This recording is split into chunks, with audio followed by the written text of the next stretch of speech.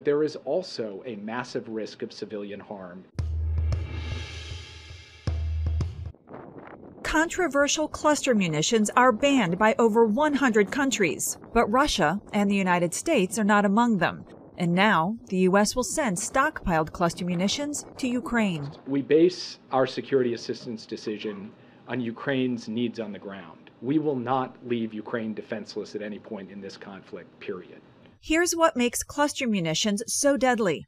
The initial shell can be dropped from a plane or fired from the ground. It then opens, releasing up to hundreds of smaller bombs. The Red Cross estimates up to 40% of those smaller bombs are duds, landing unexploded on the ground, where they can pose a lethal risk to innocent civilians for years. The ones that we are considering providing would not include older variants with dud rates that are higher than 2.35%.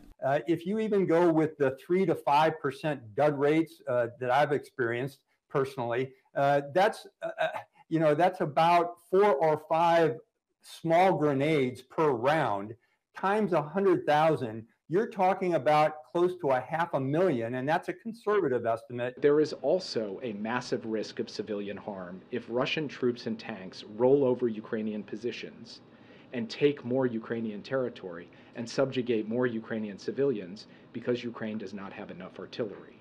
That is intolerable to us. I'm Laura Aguirre reporting.